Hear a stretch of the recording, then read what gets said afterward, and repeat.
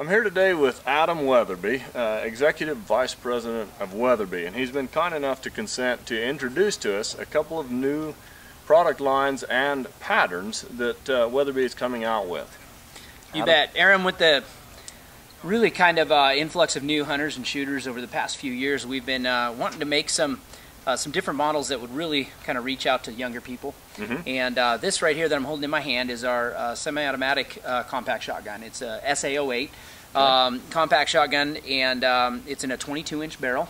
And obviously here in the 20 gauge, doesn't have a lot of recoil. I bought this shotgun in the black synthetic model for my son 2 seasons ago, who was 10, and had him start shooting, and he just was able to shoot it just fine. It fit fine, not a lot of recoil, and so we're now putting this shotgun, our semi-automatic compact shotgun, in more patterns.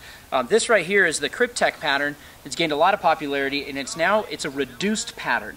And so what it is it's kind of stretched down. It's a different looking camouflage, and it's just sharp. Very nice looking, yes. And in addition to this, this one here, we also have it in our new green volt pattern, kind of a spider web, splattered looking pattern that's textured. And again, just really appealing to kind of the younger hunters and shooters, and also to women and people that need a little shorter length of pole, a little shorter barrel length. And so we're putting it here in our SA-08 to really try to get that across. Excellent. Yeah. And I believe you also have some compact model rifles that you're coming out with.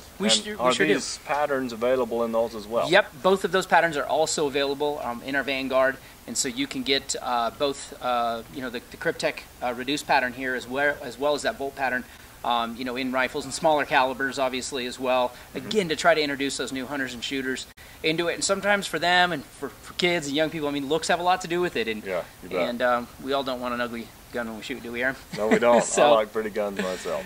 And Weatherby's got that down. Yeah. Thank you, Adam. I really Aaron. appreciate your time. You bet. You bet.